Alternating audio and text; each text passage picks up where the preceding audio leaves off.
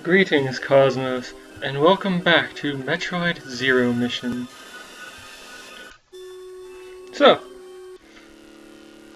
today, the day I'm recording, my video from the previous game that I played, gosh, what was it? Nyan MC's Netherite quest, released, and Nyan told me something that revealed that yes, it was indeed all my fault that I couldn't get past that question mark barrier in that one stage. I needed to update with a patch on wait a second. I just realized oh no! Oh no! Oh no! Well, that was horrendous. Anyway, so patch. I needed to get one in order to make those blocks work correctly. My intuition was that those blocks would just be something that I could, pass through, but enemies couldn't. And my perception was correct. Now what if I do this? Yeah, take that. Oh no! Get back! So today I'm going to try and escape the crate area, which reminds me, time to set my timer. Beep. 15 and go. So yeah.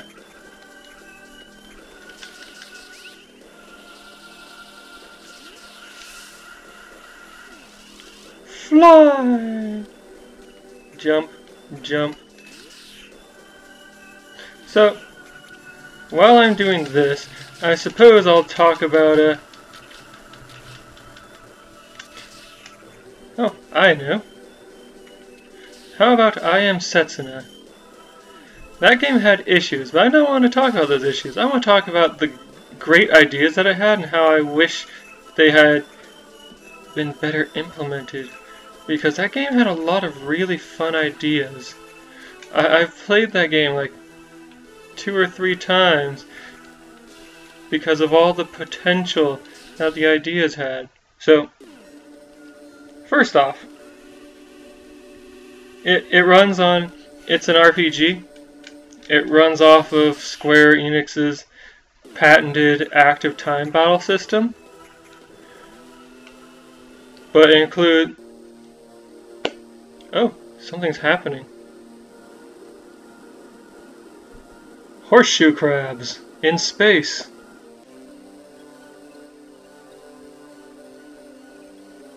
A very organic looking spaceship.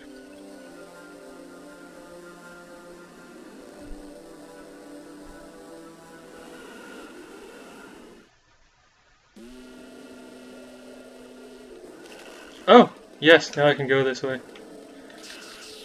Anyway, what was I yapping about? I Am Setsuna. Ooh, are you here to tell me where to go next? And on the one hand, I do want to know. On the other hand, I want to figure out for myself. On the third hand, I want healing. Norfair.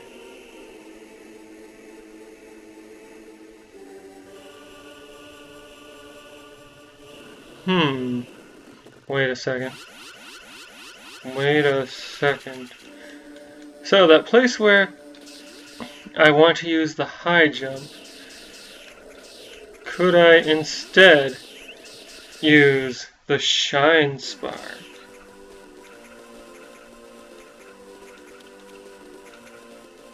Anyway, I Am Setsuna. Active time battle system. So, a lot of games with the active time battle system will start you off with fighting a boss that, okay.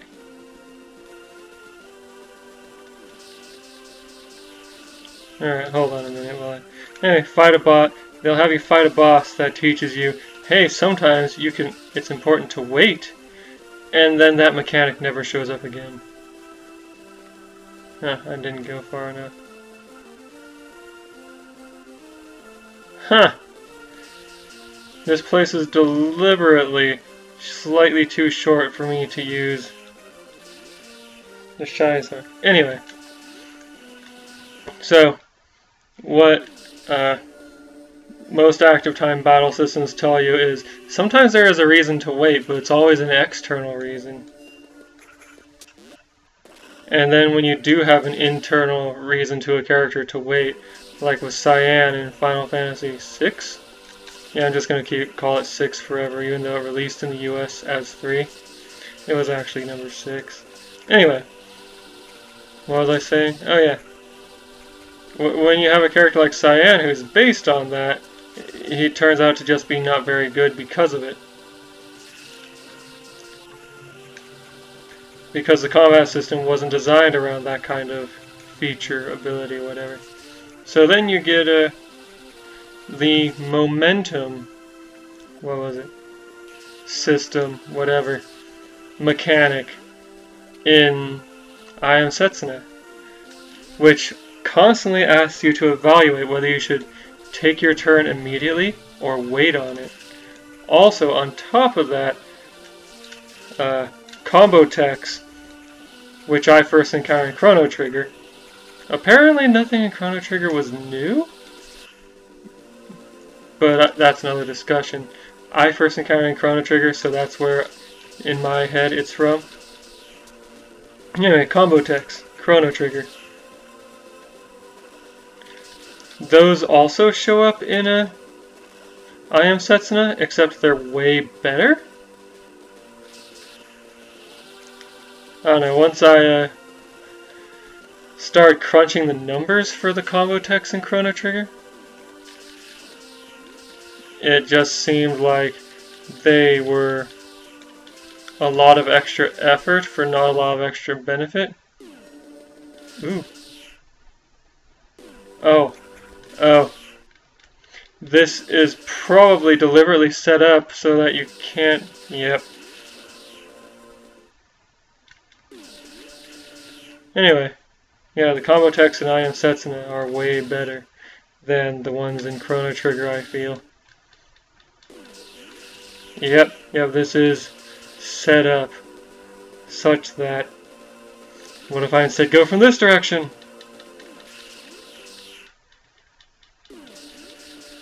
Come on. Yes! No. Alright, so... There probably is a way to do this. I don't currently have the skill to do it, and I'm not willing to put the time in. So, moving on. Anyway, I Am Setsuna. So that's the second thing that I like about I Am Setsuna. Combo techs. They were amazing, and I love them. I just wish the game was better. Anyway, enough about... So, momentum is constantly momentum plus combo techs are constantly asking you to evaluate whether it is a good idea to take your turn now or to wait.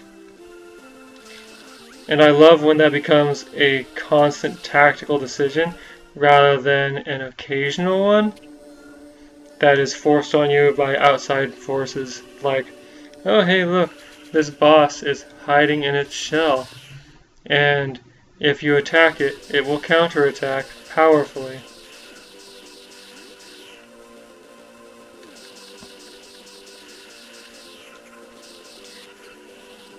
What else do I like about I Am Setsuna? I liked the concept of a snow-themed game. The actual execution was not as interesting as it could have been, unfortunately. Oh, another thing I liked. The fact that enemies have guaranteed drops, and depending on how you kill a thing, you get different things. Like, kill it with this element, you get a different item than if you kill it with that element. Or, if it has a status effect, you'll get another item off of it. And that's really cool. Now, the question is, where does...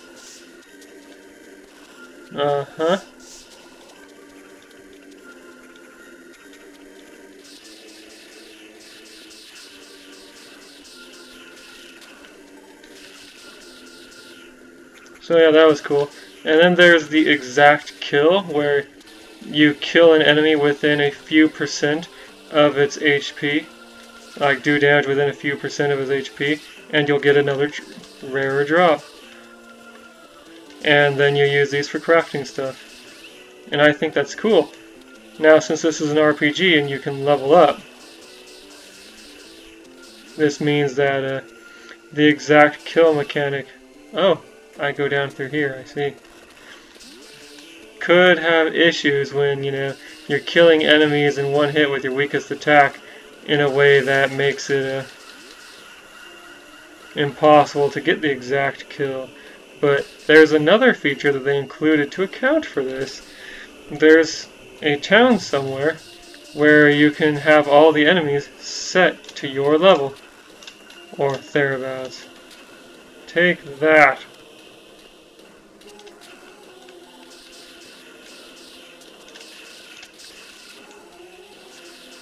Now, how did these doors open again? Huh.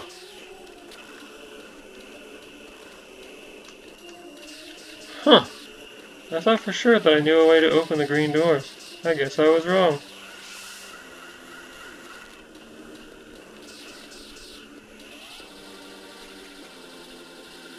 And now I'm trapped here unless I find a way to descend, which isn't going to be available through here, it looks like.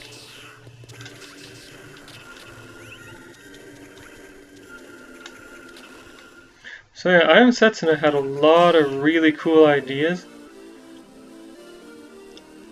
and I want to see a game execute on them better. Ooh! This also is a second reason why I think of getting more ball jump as soon as you get high jump capability. And nope! Oh, that's even marked red on the map. How nice. But anyway, now I can go up to that place that I just tried to go through up at top of, where was it, Brinstar? Yeah, I can go up there with my high jump and get the item that I tried to get just a bit ago using the Shine Spark.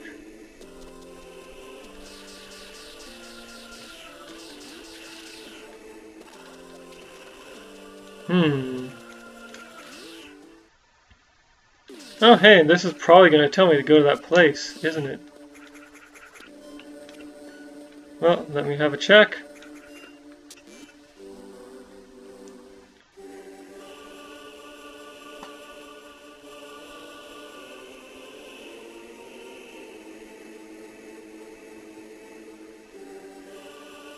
Okay, that's way farther over than I realized it would be.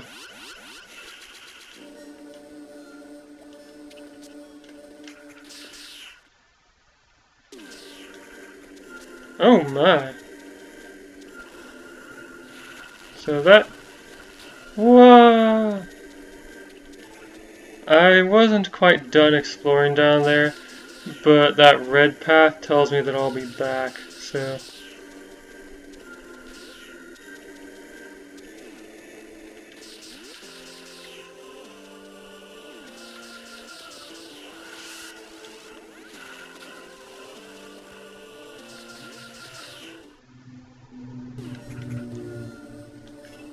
I'll be back. But for now, I want to go get that thing that's been taunting me ever since I got Ice Beam. Hiya. And then continue my ascension.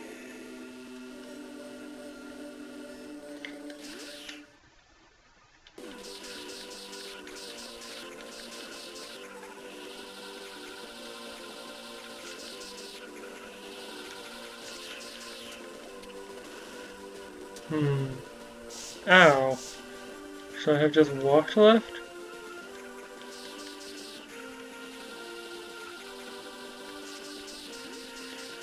I love how this game tells you about your capacity to do this. I also love how many secret abilities are in Metroid games, like the wall jump.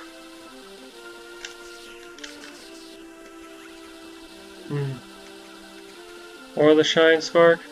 I just wish that they would show them to you more often.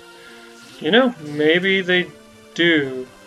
I mean, the Crystal Flash, for example, as it's known, was shown to us through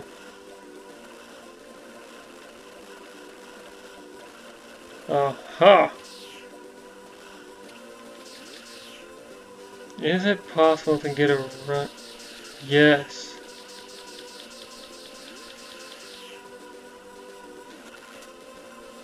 Close.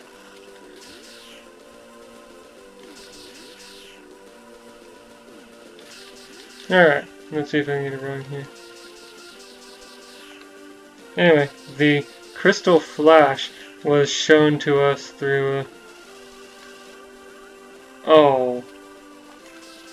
Oh. Oh. Oh, this is...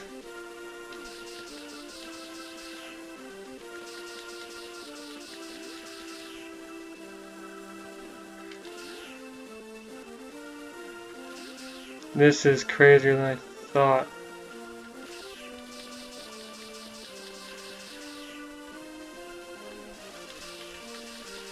Okay. Oh, and that's time.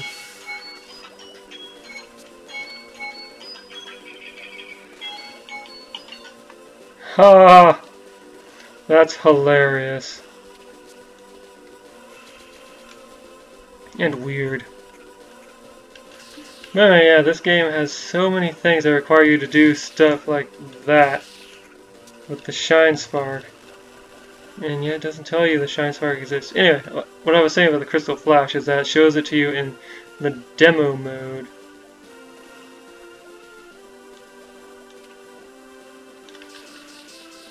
Of Super Metroid. Demo mode? Whatever it is, where you come on, brain.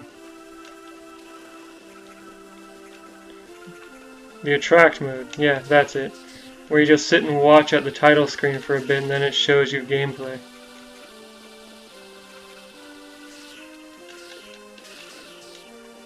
You know, when I was a kid, I was terrified of the consequences of dying in video games. So I always, wait. Oh, okay, that was not there.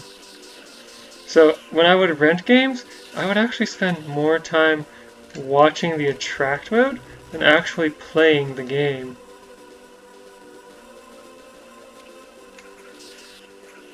Oh, what the? The X aren't here. How did that monstrosity get here? Oh, look at that. All those little bugs and... What the?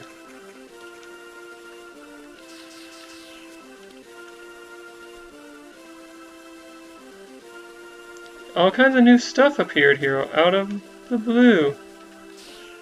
Oh no.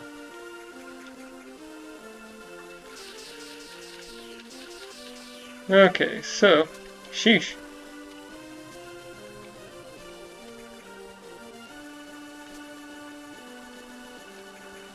Okay, I can make it up here. I could have gone through here if I had the appropriate power-ups. Oh, look. I love this little demo of how these things work. You can't go on until these things do their thing. And it shows you how to get out of here. And I love it.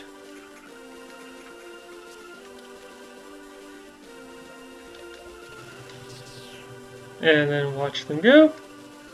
Look at them go. Really making sure you know that mechanic. Which I think is a good thing.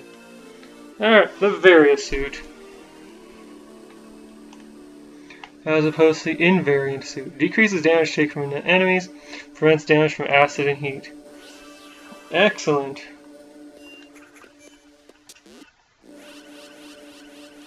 Healing up. Weapons and energy fully restored. And... nope. Alright, so now I can do this. And be fine. How do I get to that?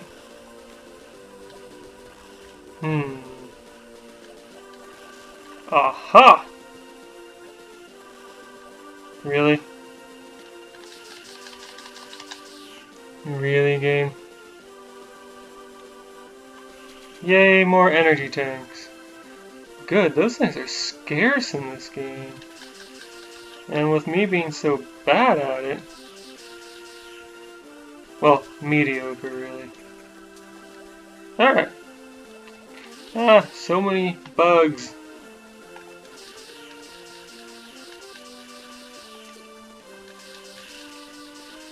Alright, so... I'm going to go ahead and save now. Join me next time when I escape from here and go back into Norfair? Yeah.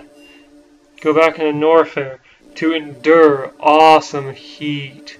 I'll see you then.